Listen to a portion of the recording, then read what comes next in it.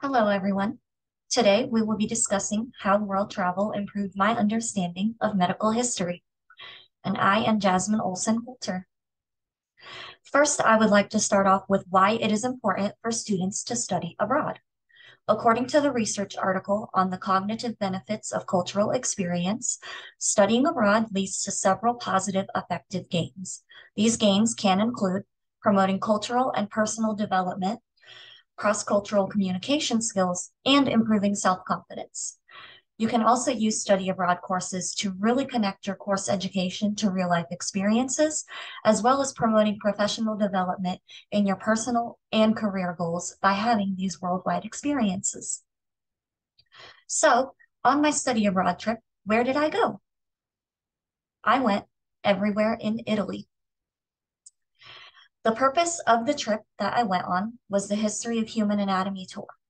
We visited several sites of historic art, science, and culture. Each day we had to read an article or a journal about the specific site we were going to or the person the site was about.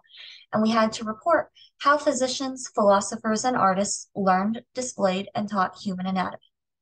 We needed to form the connections between historical medical practices to modern medical practices that we know of today.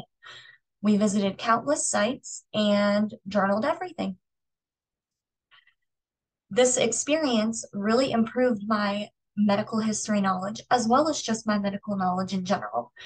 I learned how medicine went from being about magic to becoming more of a science.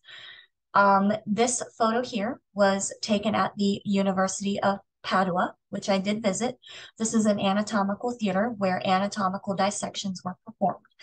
In the center oval is where the body of the deceased person would be, and the professor would be standing here on this wooden platform performing the dissection and educating the students.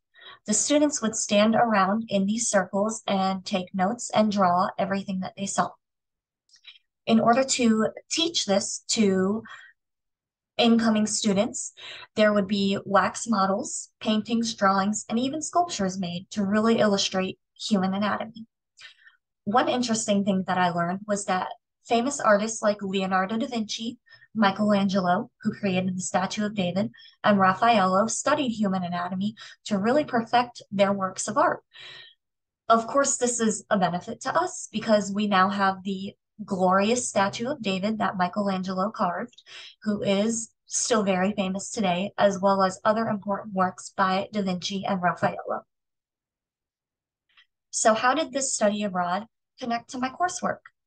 Well, there are several ways. I am currently taking a human anatomy course, and it has really helped me to see the history behind human anatomy was discovered and laid out for future students to learn off of. I also learned a lot about medical terminology from my time in Italy. It was very interesting to see how things were named and how Latin was incorporated. Another interesting thing was that when I was in Padua, we visited the tomb, the former tomb of Gabriel Falloppio, who is the man that discovered the fallopian tubes in the reproductive cycle. I also can apply this knowledge to my pathophysiology courses by connecting how human anatomy really showed them where diseases originate from and how you might possibly treat them. So, what am I going to do next as a global learner? I'm excited to announce that I will be going on the Historical Contributions to Medicine tour in Austria and Germany, where, like the Italy tour, I will be visiting many historic medical sites and really learning about more medical history. I'm going to continue to be a global learner and really reflect on my experiences and how these experiences can really improve my knowledge of medical history. I have been applying this knowledge that I've been collecting every day of my life and really improving my understanding of how these sciences were taught previously as to how they're taught now and what has changed and what has remained the same. I find it very important to learn about the history so we can learn about where we came from and where we're going, especially in medicine. Thank you for your time.